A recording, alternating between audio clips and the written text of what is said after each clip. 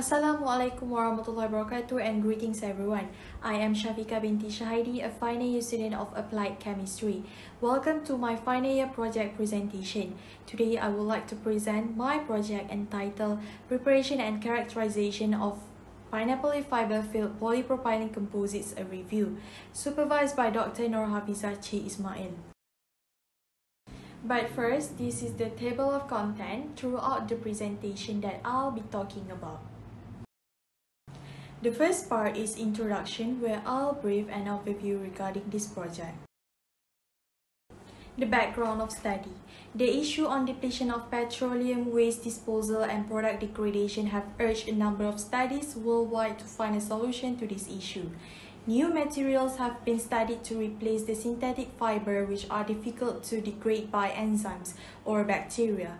The new materials stated above are composite reinforced with natural fiber, which has been recognized as the most promising material to replace the synthetic fiber in the composite manufacturing. Generally, there are three types of natural fiber, which are animal, plant, and mineral fiber. However, plant fiber are widely accepted in research area due to their short growing season, renewability, and full availability. Examples of natural fiber are jute, sisal, flax, hemp, corn, PALF, and many more. PALF chosen as the filler in this study is among the most commonly cultivated waste in agriculture in Malaysia and Asia. It exhibits great property which could be used in the polymer composite production. It has major drawback, which is it is hydrophilic in nature, thus it does not well bonded with the hydrophobic polymer matrix. However, this issue can be solved by using chemical treatment towards the PALF to improve the interfacial quality between the PALF and the polymer. In recent years, many studies have indicated that PALF may be used in various polymers as strengthening material, for instance, polypropylene, polyethylene, and polyester. In this study, the chosen polymer matrix is polypropylene. There are two objectives for this study, which are to review the surface modification of pineapple fiber as well as to evaluate the properties of PALF PP composite using various characterization methods. The problem statement. What issue arose that inspired me to do this project? The utilization of synthetic fibers obtained from conventional sources of energy such as petrochemicals and crude oils in the composite manufacturing can cause severe issues towards the environment. Therefore, it has urged the researcher to look for an environmentally friendly material and a replacement for the synthetic fiber reinforced polymer composite.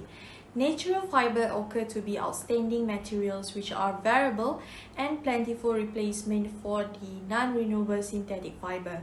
As aforementioned, PALF is chosen due to its excellent property as well as to minimize the waste generated from the pineapple leaf from the pineapple cultivation of after harvesting. Moving on to the second part is the literature review. What is pineapple fiber and how does it look like?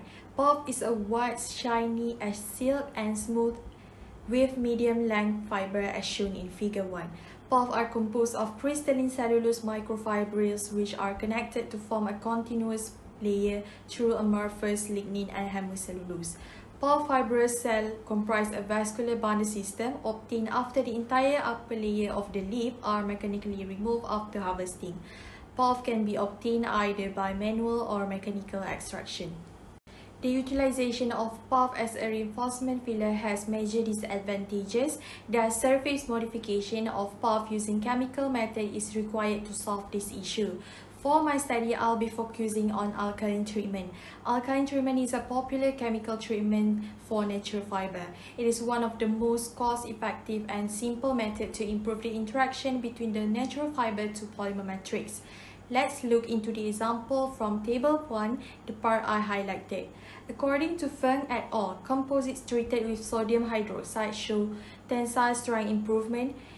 Increasing the sodium hydroxide concentration up to 5% improve the PALF composite tensile strength. However, further increase give negative impact on the tensile strength. Next, I'll explain about the chosen polymer matrix, which is polypropylene. Polypropylene is a thermoplastic polymer with a relative chemical structure of CH2CH3 as illustrated in figure 2. Polypropylene has useful characteristics, for example, flame resistant, high heat distortion temperature, dimensional stability, and high impact strength transparency. It is also suitable for filling, blending, and reinforcing. Next is about the characterization method of PALF-PP composite to evaluate the composite's property. Firstly is Fourier transform infrared spectroscopy FTIR. It is an efficient method for the determination of the composite's chemical composition and functional group within the natural fibers. A study done by Kumar et al. Shows that for the untreated PALF, the spike peaks of absorption at 3,422 cm and 1,736 cm represent the hydroxyl group and the carbonyl group bonded to the cellulose and lignin molecules, as presented in figure 3. This peak disappeared evidently from the treated filler spectra when treated with sodium hydroxide. Scanning electron microscope (SEM) is an instrument to evaluate the morphology properties of the composite. Based on a previous work by Najib et al., they evaluate the surface morphology of the untreated and silent treated PALF as depicted in figure 4. The untreated PALF bundles were made up of several single fibers that were bonded together. After the silent treatment, the impurities were found to be reduced. X-ray diffraction (XRD) is a technique used to determine the crystallographic structure of the composites. From figure 5, it shows the X-ray diffractogram of untreated and treated PALF, a study conducted by Kumar et al. The deraxing and delignification of modified PALF are evident from the reduction in peak intensity at 2 theta angle around 26 to 27 degree, implying the cellulosic molecules property. Non-cellulosic components, which are hemicellulose and lignin, were removed from the filler molecules, which is a crucial factor in reducing peak intensity, causing greater crystallinity index for the treated filler. As can be seen from the figure, the treated filler sample have a higher number of sharp crystalline peaks compared to untreated filler sample. Moving on to the third part is the conclusion for the study.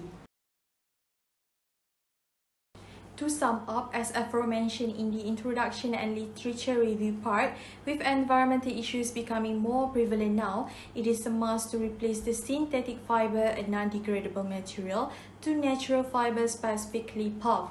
Pineapple is extremely abundant in Malaysia. However, only the fruits are used while the leaves are discarded and burned, posing a serious environmental problem. Thus, with the utilization of PALF as a reinforcement in the polymer composite is indeed a great choice where it can solve the issue arise as well as minimize the pineapple leaf waste generated from pineapple cultivation. From the literature review part under characterization method findings, it can be concluded that chemical treatment is very essential to improve the composite's property. The last part of this presentation are some recommendations for future studies. First, replace the synthetic fiber with natural fiber. As the world is moving towards a cleaner and safer environment, it is highly recommended to completely replace the synthetic fiber with natural fiber, particularly PALF, in the production of composites. As is well known, natural fiber is an environmentally friendly material which makes it a good option to be used as a filler in the polymer composites. Second, more studies should be conducted on fiber treatment method, processing method as well as the characterization method of the composite to evaluate the composite's property. Lastly, the utilization of PALF-PP composites should be promoted and widened in various industries, including furniture, sports, automotive, and many more. Listed here is the reference used for the study.